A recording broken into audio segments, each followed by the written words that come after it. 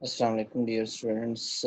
जैसा कि हमारा टॉपिक पिछला चल रहा था ग्रीन हाउस इफेक्ट और ओजोन डिप्लीशन के ऊपर। तो उसमें हमने ग्रीन हाउस इफेक्ट में पढ़ा था कि कुछ ऐसी गैसेस हैं जो सूरज से आने वाली रेज को, जो इंफ्रारेड रेज हैं या रेज हैं, उनको ज़मीन पर आने के बाद ज़मीन जब एब्जॉर्ब कर लेती है उससे कुछ हीट, जब वो वापस जाने लगती हैं स्पेस की तरफ, तो वो गैसेस जो है वो उनको दोबारा रिफ्लेक्ट बैक कर देती हैं अर्थ की तरफ। तो इस तरीके से अर्थ का जो एटमॉस्फेयर है वो क्या होता है, इंक्रीज करता है। ये हमने ग्रीन हाउस इफेक्ट के अंदर देखा था कि ग्रीन हाउस कह लें ऐसे रूम्स बनाए गए हैं पौधों को ग्रो करवाने के लिए, जिसमें हीट जो है उसको सर्दियों के सीजन के अंदर बरकरार रखने के लिए हम ग्रीन हाउस कह लें कंपार्टमेंट्स या वो हाउसेस बनाते हैं। ठीक है, लेकिन अगर यही चीज़, ये जो ग्रीन हाउस का इफेक्ट है, ये चीज़ अगर पूरे के पूरे एटमॉस्फेयर के लेवल के ऊपर हम पूरे अर्थ के लेवल पर अगर डील करें तो फिर हम कहेंगे इसको, इसके जो होने वाले असरात हैं इनको ग्लोबल वार्मिंग में डिस्कस करेंगे।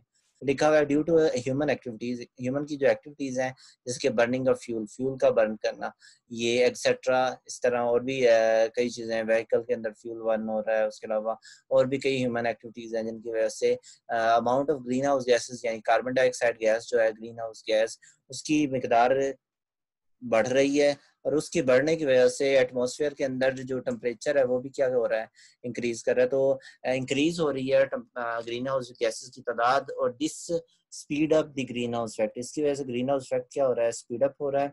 और the increasing rate of green house effect and ozone depletion is increasing the average temperature, यानी ओजोन डिप्लीशन और ग्रीन हाउस इफेक्ट मिलकर जो टेम्परेचर है एवरेज हमारी अर्थ का, उसको इंक्रीज कर रहे हैं, बढ़ा रहे हैं। जैसे अभी फिलहाल अगर एवरेज टेम्परेचर 40 से 45 के करीब चल रहा है अगर एवरेज, तो हो सकता है कि अगले 10 सालों में वो तकरीबन 1 या 2 डिग्री बढ़ जाए। तो ये जो बढ़ना है टेम्परेचर का, ये डील होता है यहाँ पर ग्लोबल वार्मिंग के अंदर। इसकी रीजन है ये ग्रीन हाउस इफेक्ट का या ओजोन डिप्लीशन का बढ़ना। ठीक है, तो as a result the earth globe is getting warmer, जो अर्थ का जो ग्लोब है यानी पूरी अर्थ है वो गर्म होती जा रही है, और इसको हम कहते हैं ग्लोबल वार्मिंग। इस कंडीशन को यानी अर्थ का जो वार्मर होना due to ozone depletion and green house effect, ये कहलाता है ग्लोबल वार्मिंग। आगे लिखा हुआ है due to global warming the ice in the polar region and at the mountain melt, यानी जो आइस पोलर रीजन्स पे होती हैं या माउंटेन्स के ऊपर होती है वो मेल्ट कर रही है या पिघल रही है बहुत ज्यादा रेट पर, यानी ग्रेटर रेट से पिघल रही है। और this leads to rise in the level of C water, और इसकी वजह से क्या हो रहा है कि जो समंदर का पानी है वो बढ़ रहा है, उसकी जो लेवल है वो बढ़ रहा है, और उसकी वजह से सैलाब आ रहे हैं। कहाँ पर, low lying areas, coastal areas, वो इलाके जो साहिल की पट्टी के करीब हैं उनके अंदर सैलाब आ रहे हैं। ठीक है,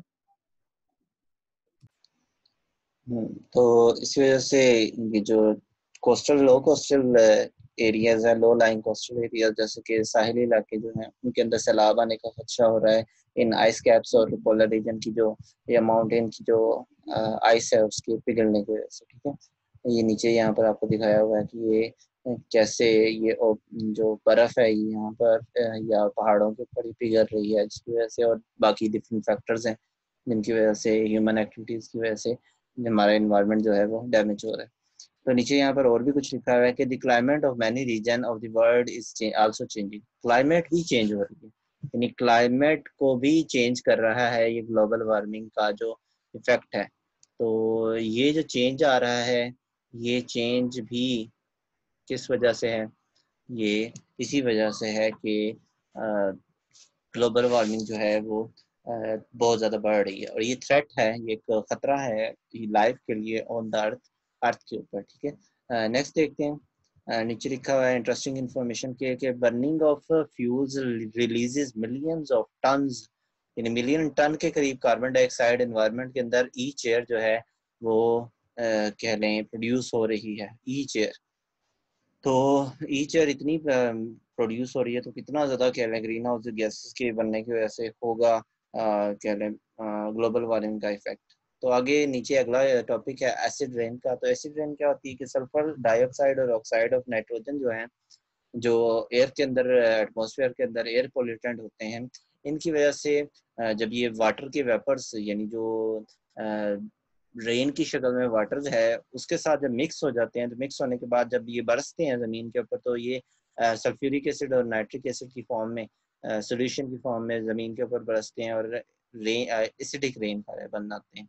लिखा हुआ है दे, ये सल्फर के और नाइट्रोजन के ऑक्साइड हैं, they get dissolve in water vapours in cloud and turn into acid, और वो एसिड में कन्वर्ट हो जाते हैं like sulphuric acid and nitric acid. तो सल्फ्यूरिक एसिड और नाइट्रिक एसिड के अंदर ये कन्वर्ट हो जाते हैं, सल्फर और नाइट्रोजन के ऑक्साइड, और these acids make the rain water acidic. इससे जो रेन का वाटर क्या हो जाता है, एसिडिक हो जाता है। तो रेन वाटर क्या बन जाता है, एसिडिक बन जाता है। जैसे कि यहाँ पर आपको दिखाया गया, ये देखें वोल्केनिक इरप्शन से सल्फर डाइऑक्साइड बन रही है, नाइट्रोजन के ऑक्साइड जो हैं, सल्फर के ऑक्साइड, ये इंडस्ट्री से पैदा हो रहे हैं।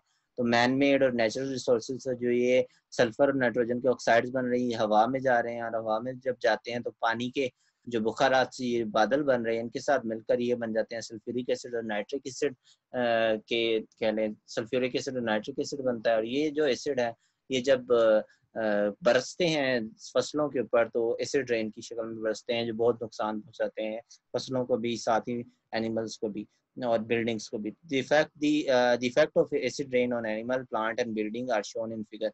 फिगर के अंदर जो नीचे इफेक्ट्स हैं ये देखें ज़रा, ये किस तरह फिश किल हो रही हैं एसिड वाटर के, एसिड रेन वाटर के जरिए। ये देखें, ये स्टोन वर्क जो है, ये पत्थरों का काम है, वो किस तरह पत्थर खराब हो रहे हैं।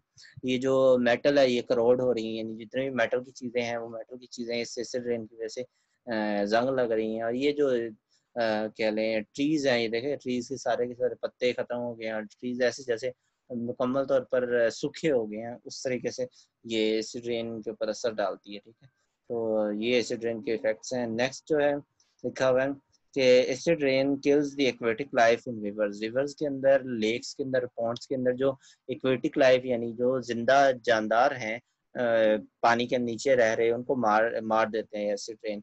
It destroyed the leave and barks of the trees, यानी जो पत्ते और कह लें बार्क है, यानी छाल है दरख्तों की, वो मुकम्मल तौर पर डिस्ट्रॉय हो जाती है इस ड्रेन की वजह से। It crores the metal and the stone used in building.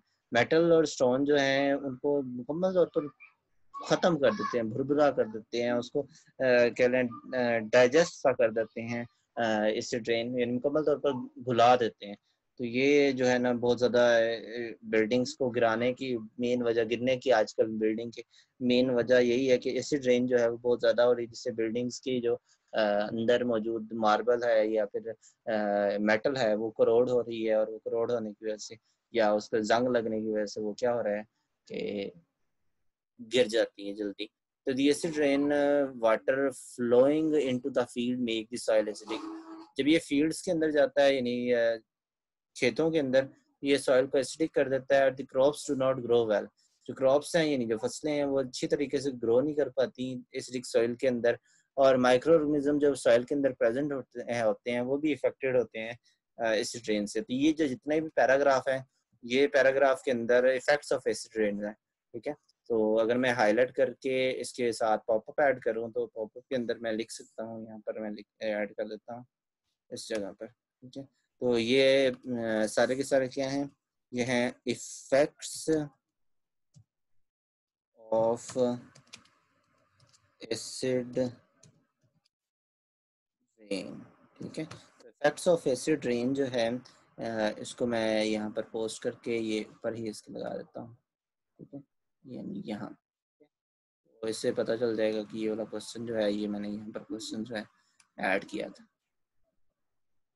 इस तरीके से कोई भी पॉपअप हम इस डॉक्यूमेंट के ऊपर ऐड कर सकते हैं। इसको भी आप अगर जब आप अच्छे तरीके से चलाना सीख जाओगे अपने लैपटॉप वगैरह को, तो आपको पता चल जाएगा ये कैसे पॉपअप ऐड होते हैं। ठीक है, तो ये मैंने यहाँ पर ऐड कर दी है। ठीक है, थोड़ा सा और ऊपर कर देते हैं ताकि वाजे हो जाए। तो इफेक्ट्स ऑफ एसिड रेन का टॉपिक मैंने ये रखी है ऊपर इसके ऐड कर दी। तो इसमें अगर आप इसे इस तरह के ऑप्शन जो हैं, इसको आप ज़रा, अगर आपके पास लैपटॉप वगैरह है तो कोशिश किया करें उसको सीखने की, क्योंकि कई ऑप्शन हैं जिनके बारे में हमें बिल्कुल अंदाज़ा ही नहीं होता। तो ऑप्शंस काफ़ी सारे हैं जो हमें पता ही नहीं है लैपटॉप तो इफेक्ट्स ऑफ एसिड रेन के टॉपिक मैंने यहाँ पर ये लिखा है और ये नीचे इफेक्ट्स ऑफ एसिड रेन मैंने बता दिए हैं, ठीक है। तो अब अगर आप इस फाइल को सेव करोगे तो आपके ऊपर फाइल के इफेक्ट ऑफ एसिड रेन जो है वो पॉपअप की फॉर्म में नजर आएगा आपको जैसे ही आप खोलोगे, ठीक है। जैसे अब मैं अगर इसको कैंसिल करता हूँ तो ये अब इस पॉपअप की फॉर्म में है, मैं सिर्फ इसके ऊपर क्लिक करूंगा और ये देखिए ये इफेक्ट ऑफ एसिड रेन ऊपर शो कर रहा है।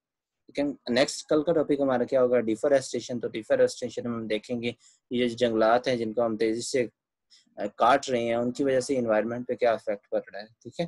तो नेक्स्ट लेक्चर के अंदर हम चेक करेंगे कि डिफोरेस्टेशन क्या है। इसी के साथ आज का लेक्चर जो है वो कंप्लीट होता है। तकरीबन हमने 4 ऐसे एक्टिविटीज़ पढ़ी हैं, ह्यूमन एक्टिविटीज़ जो इफ़ेक्ट कर रही हैं इन्वायरमेंट को, जिनमें सबसे पहले ग्लोबल वार्मिंग पढ़ी थी, फिर हमने ओजोन डिप्लीशन पढ़ी, फिर उसके बाद हमने ग्रीन हाउस इफेक्ट पढ़ा था, ये 3, और फिर लास्ट में एसिड रेन पढ़ी, ठीक है।